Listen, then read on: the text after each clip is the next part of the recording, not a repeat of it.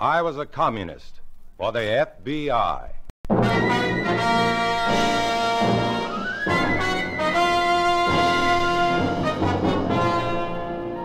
Starring Dana Andrews in an exciting tale of danger and espionage. I was a communist for the FBI.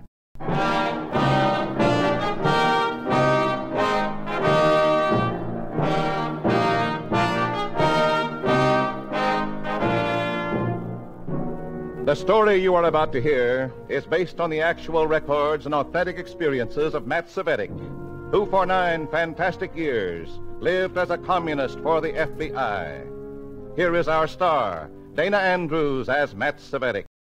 9 years of it. 9 years of living behind a mask that made me an outcast among my own people. And from behind that mask, I saw these things happen. It's all in the record. The story and testimony of my 9 years as a communist for the FBI.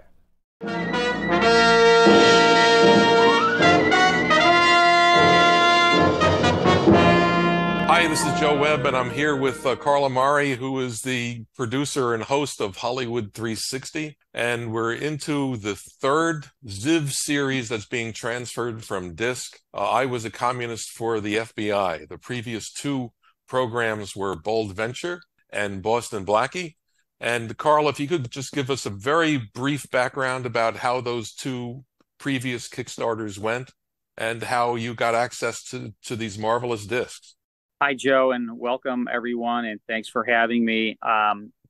So I just want everyone to know that the reason why we're doing I Was a Communist for the FBI 3rd is because of you, Joe. My arm is still hurting. It's in a sling. And I know how much you love this series. And there's a lot of series. I think there's about 75 different series that we've licensed directly from the Ziv archives. And Frederick Ziv, as most of you people listening to this know, was one of the most prolific syndicators of radio programming of the 40s and 50s, and then, of course, television shows. I was able to license this through Heritage Media. Heritage Media had an agreement with the Ziv estate years ago, and they've been helping to house 10,000 plus discs of these 75 plus series. And I licensed that about a year ago, and we started releasing them 1 series at a time. We started with Bold Venture. And by the way, these are Ziv's personal discs. They were the first one off the assembly line, and he put them in a paper sleeve and put them on a shelf in a temperature-controlled warehouse. So they have either never been played or very seldom have been played. So they're pristine discs. So when we are releasing them, we're releasing them from the first episode to the last episode. With Bold Venture, it was episode 1 through 78. We're in the process of releasing Boston Blackie, episode 1 through 218. And now we're about to start with I Was a Communist for the FBI, episode 1 through 78. You make fun of me for liking the series. I think it is probably the best spy series produced on radio, and it's got a very interesting history to it. Let's start right from the beginning. World War II is going on, and there's great concern about offshore influences in the United States from the Communist Party, from Russia, and it's gotten people's attention. They've been concerned about foreign influences since the mid-1930s when Europe was having lots and lots of issues.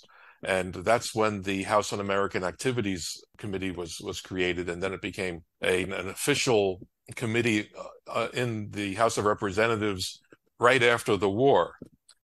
Matt Cvetic was from a family from Slovenia living in Pittsburgh. It was a steelworking family, and that was interesting in terms of some of the communist influence because of the relationship of the party and unions. And Matt Cvetic was working on an employment agency, and he was approached by a member of the FBI to join them as an informant and to get involved in the Communist Party. Cvetic was recruited because he did speak some Eastern European languages, so he would kind of fit in. And by 1943, he joined the party and started reporting back to the FBI. So he was not an FBI agent. I have a question, Joe. Yes. So it wasn't just Matt Cvetic. It was our government Very many. Yeah. Matt Cvetic was a Pittsburgh native, Yeah. and his job was to do what he could in the Pittsburgh area. When you think of the idea that I was a communist for the FBI runs 78 episodes, not all that much could be happening in Pittsburgh to fill 78 episodes. So that's one of the things that we need to put in perspective. Cvetic did this as a member of the party for about 7 years, and then things started to get a little difficult, so he left. And he testified in front of the House of Representatives in 1950, and there was a 3-part serialized story about all his years in the Saturday Evening Post. And after that appeared, about 2 months later, Jack Warner of Warner Brothers bought the story, and then the following year, it became a movie with Frank Lovejoy that was actually nominated for an Oscar for Best Documentary. It did not win. In promoting the movie and Matt Cvetic's involvement, Warner Brothers was sending him around on tour. And in fact, we have a clip of Cvetic appearing on The Big Show, introduced by Tallulah Bankhead, after a scene from the movie was reenacted on the radio show with Frank Lovejoy. This is Matt Cvetic.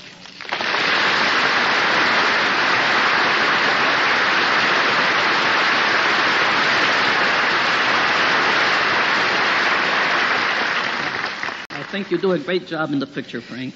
Well, you're the guy who did the great job, Matt, believe me. Well, Frank, maybe we'd better wait until the job is done before we start taking bows. The job is far from finished. We're just beginning to fight back against a deadly, ruthless, highly organized, Soviet-controlled conspiracy. So we've got a lot of fighting yet to do before we can rid ourselves of this greatest threat to the world of free men. We've got to fight, all of us, all the time. Amen to that, Matt Cvetic.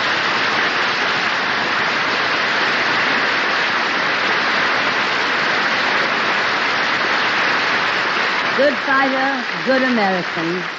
Fred Ziv, seeking an opportunity to take advantage of the interest that people had in the movie and also this topic, started to conceive a radio program that could be based on Cvetic's experiences. And I Was a Communist for the FBI was born, same title as the movie.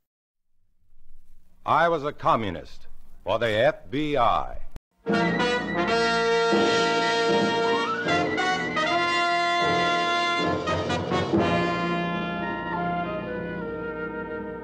Starring Dana Andrews in an exciting tale of danger and espionage. I Was a Communist for the FBI.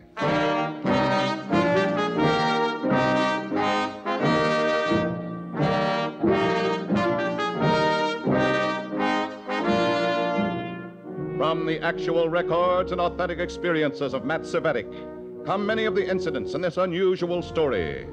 Here is our star, Dana Andrews, as Matt Cvetic, who for 9 fantastic years lived as a communist for the FBI. 9 years of it. 9 years of living behind a mask that made me an outcast among my own people. And from behind that mask, I saw these things happen. It's all in the record. The story and testimony of my 9 years as a communist for the FBI. Joe, why do you have such a special interest in this particular period of time? Communism played a role in our family history. A family member in Canada became a very, very well-known, if not notorious, union organizer and a member of the Communist Party. His reputation became so large that with the other members of the family who lived in Pennsylvania, word spread of his union activities, and they were not allowed to work in the coal mines in Pennsylvania. Either they couldn't find work or they lost work. So they changed their last name to Webb. He kept his original Polish name. He was so famous that when he passed away in the 1950s, his death was covered in a lot of the Canadian newspapers. There was a period of time when World War II started in Europe and Britain was involved, where he was actually brought to a camp on the border of Ontario and Quebec, where he stayed for many months. I think it was about 18 months with other people who were rounded up so they couldn't interfere with Canada's activities in World War II. Our family name was changed because he was so particularly famous. So it's a very, very interesting period to me. One thing that I still find so very curious is that with the activities of Matt Cvetic, that he became so despised by the FBI personnel who felt that he had gone over the line in terms of the publicity in the movie, that they really disavowed him. And a lot of the stories that Matt Cvetic told about himself were actually pretty dull. So most of the stories that you hear in I Was a Communist for the FBI were developed by the writers. Ziv had some marvelous writers working for him, Jerome Lawrence and Robert Lee, who worked with him on Favorite Story and worked on Broadway. It was a very good group, and they had 3 other writers with them, notably Bill Hampton, Milton Geiger, and Don Brinkley, who were writing in Hollywood, some cases for The Whistler and other programs. And they hired Dana Andrews to be in the lead role. Andrews has an incredible radio voice. He had been on Suspense a few times and on other shows. He's an excellent actor, and unlike a lot of Hollywood screen actors, he was also good on radio. This came at a particularly difficult time for Andrews, as his Hollywood film career was starting to fade because he had some issues with alcoholism. And I only mention that because he went public with that much later in the 1950s and took a very active role in helping people with that problem. This show came along at the very right time. It's also occurring during the period of Red Channels, the House investigations. It's before the McCarthy era begins, because that was 1953. And you would wonder the relationship that actors had with the FBI and with government institutions like that would have them stay away from the series. But Dana Andrews was a very highly recognizable person in the unions in Hollywood and was fighting on behalf of the actors not to be investigated by these channels, that this was a combination of private business and free speech. So actors actually did feel comfortable appearing on the series, and that might be hard for us to understand all these years later, or 70 years later, that they would do that. But some of the voices that you hear in this series are just incredible. But you will hear William Conrad, you will hear other big name voices, but they're not credited on the show. Only Dana Andrews really got credit. The production value of this series is rather incredible. They were paying $12,000 per episode just to produce it. That's somewhere around $150,000 an episode by the time they had all the staff, the orchestra. The music on this series, I think, is just marvelous. In today's dollars. In today's dollars, it's that much. Yeah. So, wow. So this show was costing Ziv more than Suspense was costing. Wow. Yeah. So he was really putting very, very big money into it. Part of it may have been his experience with Bold Venture, how well that went, the most successful syndicated radio program of all time. They saw a real opportunity here. I Was a Communist for the FBI ended up with 600 or so stations, which is a lot. It was all over the country. Between the publicity for the movie and then the publicity for the radio program, I mean, this was a very, very hot property. And I think sometimes it's unfairly judged because it's a product of that period of time, that people lose sight of the program as being extremely entertaining. The stories from a radio perspective are marvelous. When I said it's the best spy series on radio, I meant that. There were other spy series that were usually more historical related or wartime related, but this was an interesting period, and many of the writers could almost take some of their favorite plot lines, give it a little twist to make it fit this kind of cloak and dagger approach, and to come out with some really terrific stories. And I think another part of this series is that the FBI didn't like it. J. Edgar Hoover wanted to distance the Bureau from Cvetic because they didn't want the series or anything else around him to discourage people who may have been working in the field for them, or make it seem like there was more danger and more nefarious adventure that might happen to them and to their families, as did with Cvetic, in terms of his family life was basically ruined by this. And he did not do well personally, physically from this. He had his own alcoholism problems over the years. His psychological situation became so difficult in terms of him surviving that when he finally wrote his big book, which was never published by an actual publishing house, but self-published back in 1959, when people read it, they found, oh, this sounds like some of the plots from the I Was a Communist series that we know we made scripts of, but Matt wasn't actually involved in any of these events like this because those kind of events never occurred. It would be a shame if people did not appreciate the program as a standalone thing. You've had experiences with so many different programs over the years. What have you found about this particular series for yourself and some of your listeners? When I first heard it, I didn't know what to expect. I mean, it's an interesting title, right? It gets you starting to think, like, what could this possibly be? I mean, I'm sure a lot of our people listening to this are familiar with the series, but maybe some are not. And when I first heard it, I thought, is this going to be really like hokey? Is it going to be, but no, this is the writing on this, as you alluded to earlier, the writing on this series is top notch, and Dana Andrews is top notch.